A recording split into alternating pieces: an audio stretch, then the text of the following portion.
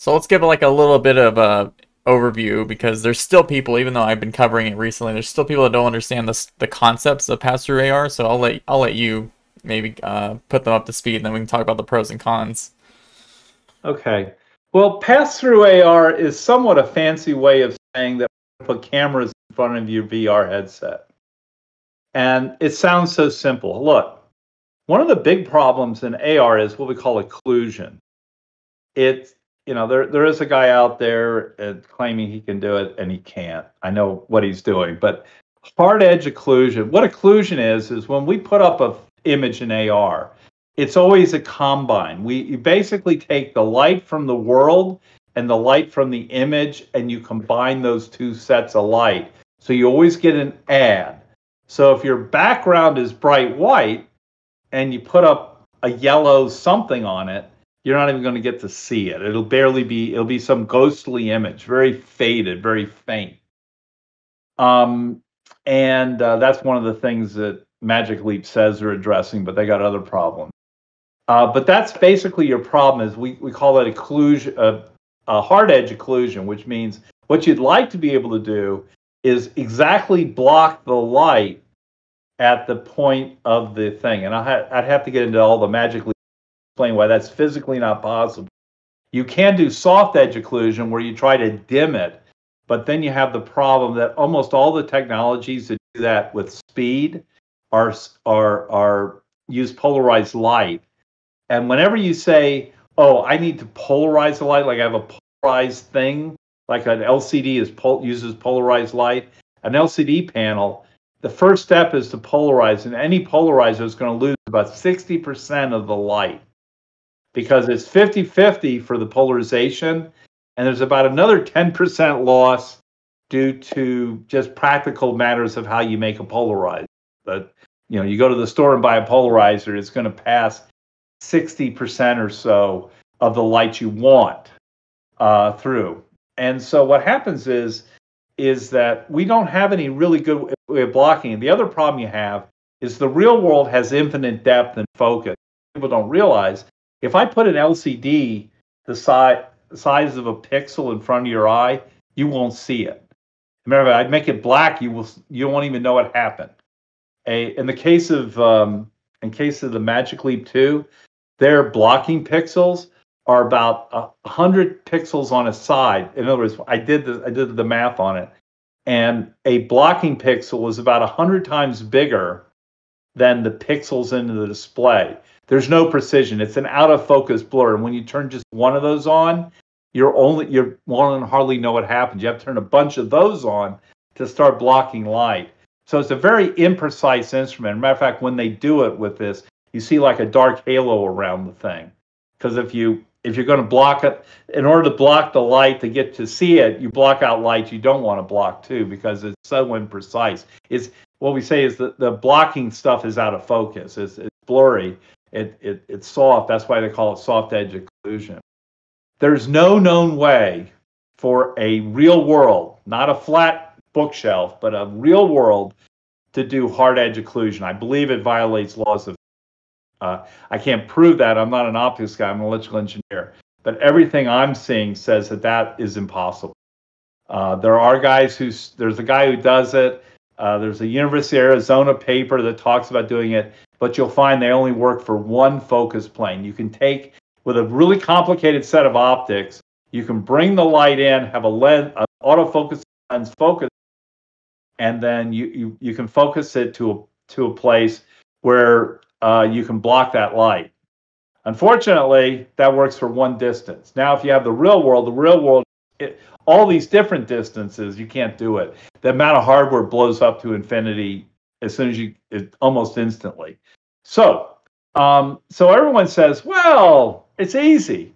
We're just going to put a display in front of your eyes, and we'll put cameras in there, and we'll just mix the real world in. Well, I have this saying, and I talk about it at the bottom. What's hard with optical AR is easy with pass-through AR, but it's also vice versa. In other words, almost everything for example, I don't have to do any work to see the real world in pass-through AR or optical AR because it's there. It's right there. You, on the other hand, you have to take it, you're going to take it through a camera. That's your first mistake. Camera doesn't have the dynamic range of the eye. So the camera is going to clip it somehow.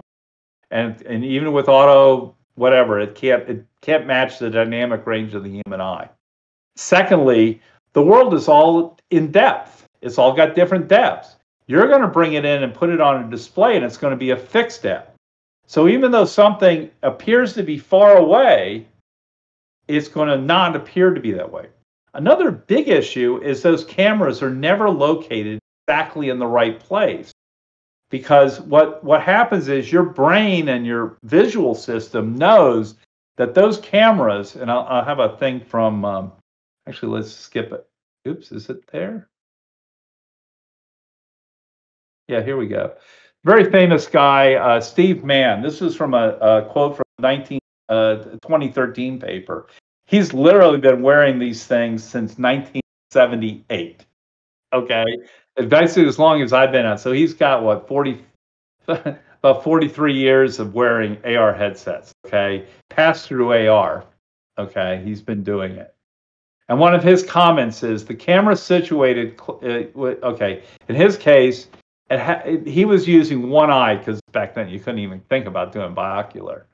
But it's extremely important, even a slight misalignment, which may seem unimportant, but it produces some strange and unpleasant effects. What's really interesting is after you take the glasses off, you get a new set of strange and unpleasant effects.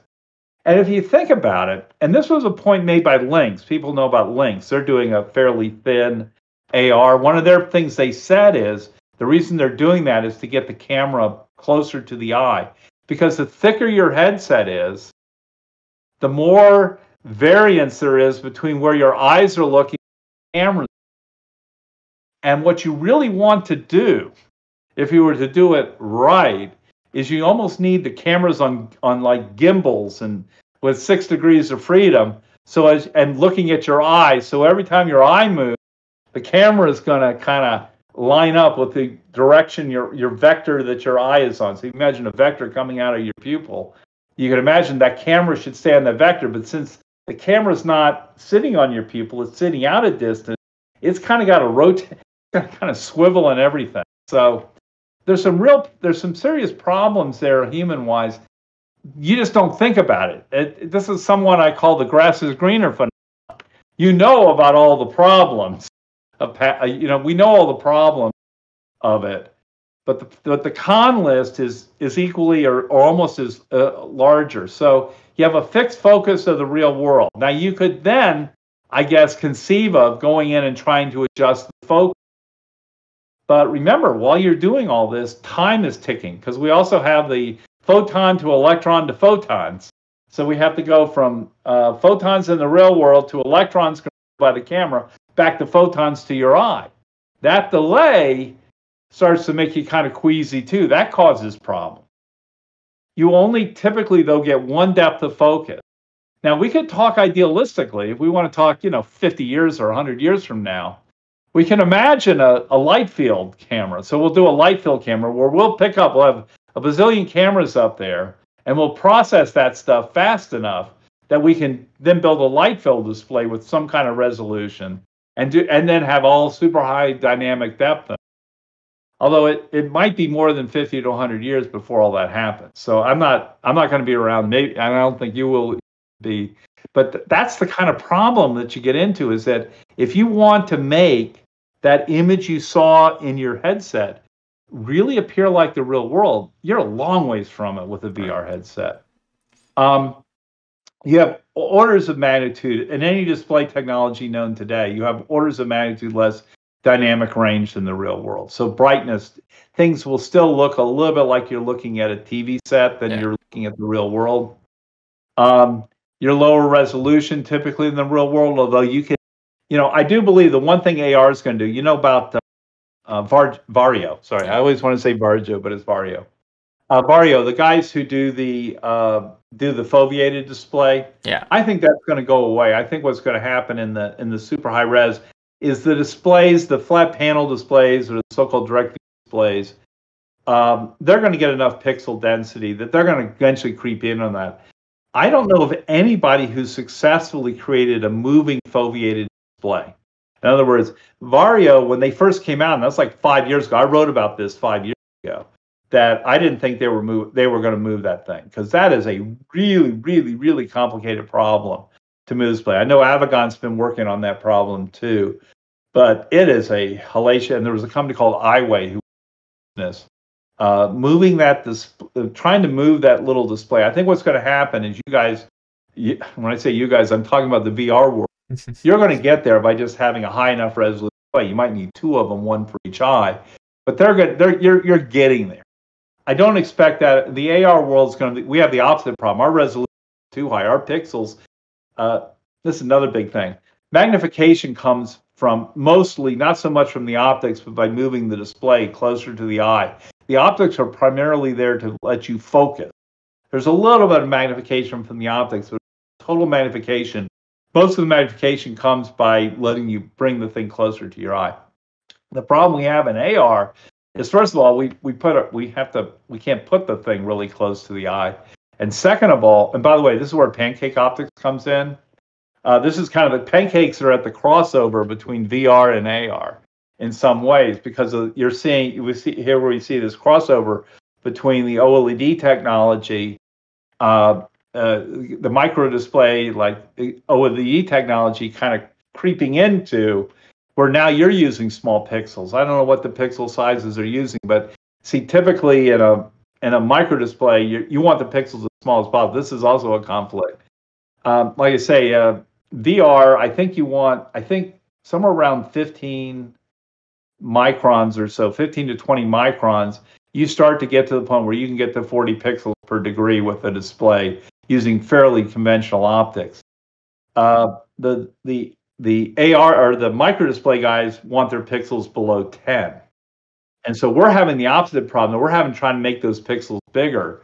And unfortunately, we can't put the display where we want to, or the optics way. So we end up putting around here, and things complicated, i.e. things like talking about the pancakes. So anyway, we got orders of magnitude more brightness. We talked about the motion to photon delay.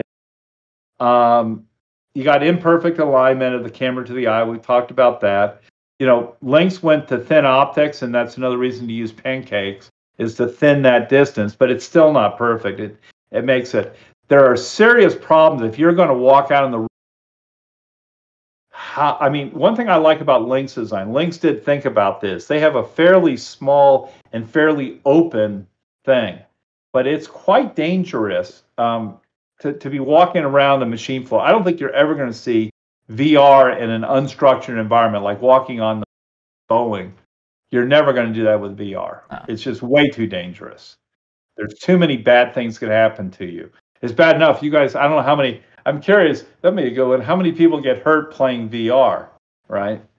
Tripping into things, going over stuff. They call it VR to the ER. that subset of people that get hurt. Yeah, there's definitely people that have issues with that. Unfortunately, it's gotten to the point where like people are kind of doing it on purpose just to get clicks on the internet. So you can't tell who's doing it for real anymore or who's actually getting hurt. Yeah. So anyway, you got peripheral vision and ambient light issues. So anyway, the point is that a lot of things in AR are easy. You just changed problems. You didn't solve it. You just moved it. Mm-hmm. So let's talk about Lynx. Lynx is one style of very thin AR. I like the guy a lot. Larquette, I think, is it Larquette? Yeah. Anyway, the guy's a really. I love entrepreneurs. By the way, I love the young entrepreneurial spirit. It just drives me. It makes me feel young. I remember those days. But I'm still somewhat concerned with their thing. They don't make these optics. This optics is another company. I forgot. Thin Eyes. What's that? Thin Eyes, I think they're called. Thin Eyes. Yeah, I guess that's it. Well, no, is that the name of the company? Anyway, that might be the name of the brand. Complicated thing where they literally have to. They basically have a combination of refractory and mirror optics molded into this really complicated slug. It's amazing it works at all. Okay, it's kind of a bumblebee, but you wouldn't want to fly in a bumblebee. A couple of problems are you can see almost right off the bat. You have to waste a lot of your display replicating the image.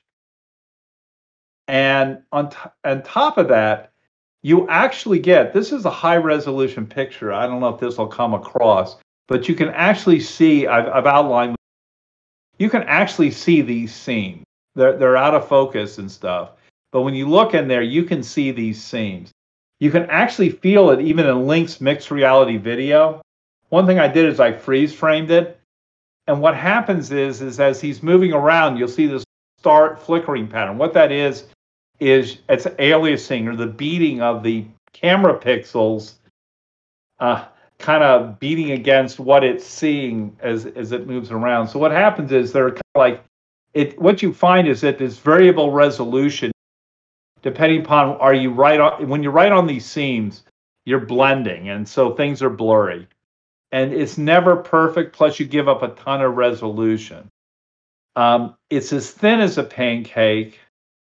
And it has one other advantage. They get to put the eye camera right dead center. They can literally hide the camera in the center, physical center of the thing, so it's shooting straight into your eye, which can be a good thing. There's other companies out there who are doing a lot of work to put the camera around the periphery, maybe with several IR sources to help them out. So they have lots of IR sources, one or two cameras, and then by switching and flickering around, you can figure out where the eye is. Which with different precision. But anyway, one thing they do is they do give you precision and all. But the image quality is not the greatest. It's a lot of sacrifice for that level. Now, I don't think Lynx is not necessarily tied to this design. They could go pancake or other stuff too. There are several guys out there doing pancakes. We've already talked about the eye thing. Oh, here's a little better thing. Maybe on this image, you can kind of see the wiggly, you kind of see this stuff. That's actually where you're in the high resolution part of the whole thing. What's happening is the display pixel is high enough resolution in these areas. These are your high resolution areas where the display pixel is high enough that it beats against the camera that they shot this with. And so you get a little aliasing line. I was wondering what was going on when I watched the video. I'd see these little scintillas, finally trace down to that. And then here's a bigger view of these are pictures I took. So you kind of see when you're back away from it. I mean, this is what it looks like. It's a really big, thick thing. And, or really thick by, it's filled with material. Mm-hmm. It's actually a combination of a mirror and a lens. And then this is what it looks like far away. Now, as you bring your eye in, you get an image. But the kind of seams you get where things are blending together just never go away. So I think it's a good start. I think he's solving some interesting things, but I don't think this optics is where I would go. I think you've given up a lot too, because once again, going back to how it works, you've got to replicate your image. So you got one display doing the same. Look at here, you got almost the same pixels in 4 places. So you've really cut the resolution display. This, by the way, I am definitely known as a skeptic. Sometimes I say, and I thought about this show where basically tell me what you're doing and I'll tell you why. And that's true for every one of these. I hit, or at least most of them these days. The other thing that people talk about, though, is occlusion. We talked about with AR, occlusions, and this is like a next to impossible problem. Here's an example I did with, I went through the video that Lynx provided, and people think, well, occlusion's easy. Well, actually, there are different kinds of occlusion. So what I've done here is I've kind of got the hand in front, but it lined up really well. I have the hand in front, but it was didn't line up too well, like the mask, where it tried to block the real world and mix in the hand, didn't work so well. You can have the hand in and out, which causes problems. The one it does great on, that's almost impossible for optical AR with pass-through AR, is the hand is completely behind. In other words, it's really easy to draw on top of the world. Okay? Really hard to do that. And part of your problem is, in spite of the fact you have a camera and your eye, you have a parallax problem. Parallax is this issue that things different distances at different places are going to appear to be in different spots. So if you move your eye just a little bit, you get a parallax problem that the actual display is right up on your eye. The camera is off a little bit off angle, and so you've got a problem of how everything doesn't really perfectly line up. This particular here may also be a lag, that if you move your hand pretty fast, you're going to get lag in there and see holes and stuff.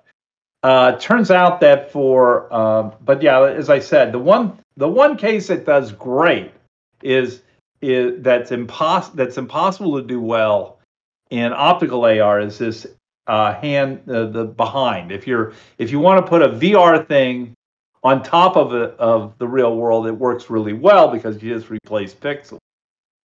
It's more problematical where you want to kind of mix things. You have to, when you want to put something on front of, like your hand on front of something, then things get more problematical. So it's not all a piece of cake. Let's like finish up on the pass-through AR stuff a little bit. I mean, we've talked about lenses. We talked a little bit about displays. I guess one thing I want to ask is, you're definitely a critic for optical AR, and you gave some criticisms like the grass is greener topic for pass-through AR as well. But if you were to like say, if you were, I know if you probably were at these companies, you would tell companies probably not to devote so much resource to AR in general. But if you had a choice, what do you think could be innovated a lot faster in the next 5 years, optical AR or pass-through AR? Boy, that's tough. I think it's, I mean, part of the reason why I'm somewhat skeptical, I think it's going to be a low. I think you have to move on all. If I handed you a perfect display, if I handed you this ideal micro LED, full color and cost next to nothing and all that, which we're a long ways away from that. Mm-hmm. Even if I did that, I don't know that there's optics that would get you there in AR. AR is a really hard problem. Right. We haven't really gone into that today because this is not so much a deep dive in AR, but AR has just got that original Devil of 20 list or so. There's just so many problems. It's such a hard problem because you're trying to do all this stuff and you're constrained by the wavelengths of light. We have to generate light that humans can see. Well, the pixel size is, we're looking at 3 micron pixels in like LCOS. And that's only like nominally about 6 wavelengths of visible light. Green is 530 nanometers or half a micron. Light starts doing weird things. See, here's the thing too. As you start to get within 10 wavelengths of light, this thing called diffraction starts eating you alive. I just want to end pass-through AR, but really just in general, like, like, what can you even imagine? Because we've said multiple times that, I mean, these companies are releasing pass-through AR headsets. That's the big hype. Apple's literally their next big feature line in 7 years is going to be a mixed reality headset. Like, what use cases do you think for consumers they're going to do for these devices? Because I know for you, you're a product person, so you're that's all you're trying to figure out. So what do you think? Just opinion stuff. Yeah, well, as I say, I mean, I put on my skeptics hat. I think it's going to be a bomb. Mm-hmm. They're fishing. I think we've got a lot of people chasing each other. Particularly, you got the big boys. It's like, do you remember the Hyperloop?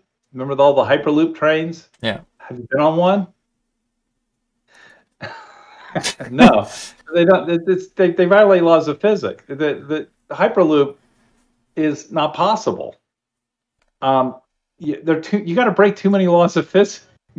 And I always say, if you have to break one, I don't think that I am not optimistic that Passthrough AR is going to be a really successful product. I think it's a VR product. Yeah. It's a VR product with some augmentation. Yeah. Pat, one of the problems we have, just think about the model of Passthrough AR for games. Almost every game I've seen that made any sense was a stick on the wall and shoot it at the game. Coming out of your wall, and you shoot them with. Guns are almost always used because people understand go back to use case. They understand, oh, I point and I fire if I got a controller. Well, they always put a trigger on them. So in spite of all the talk about guns and all, almost every one of these things, because people know aim, if you've got to train somebody at something in a hurry, the easiest thing to do is put up something in front of them and say, point a gun and shoot at it. Mm-hmm. Everybody figures that out real quick. The problem is when you look at every room in the world, every room is different. Right. Your gameplay, if you're thinking as a game writer, VR is so much easier. Yeah. Create the entire world. Create everything. You've got whatever depth you need. I mean, in the case of AR, like a lot of these things, the slam or whatever, they'll tell you, oh, room too big, room not right, can't figure it out. Go to another room with this. Mm-hmm. Like consumers can't sit there and go to another room. Or they have a long square room or a rectangular room. So imagine you play basketball where every basketball is different and they had holes in the middle and some had a wall. Okay. You can't play that way. They have furniture in the way, People do not live there are it's like media rooms and projectors. Yeah, there's some really rich people who have media rooms, dedicate a whole room to to project in the days of projectors. Yeah. But that ain't most people. That's not a consumer product. That's for rich people. A consumer product, you got to go to a mass, and ideally you go to a four corner. When you look at a cell phone is what they call a four thing. It appeals to kids. Phones will appeal. The smartphones appeal to kids, grown-ups, kids, teenagers. That's right, kids, teenagers, grown-ups, and even old people use these things. That's a four corner.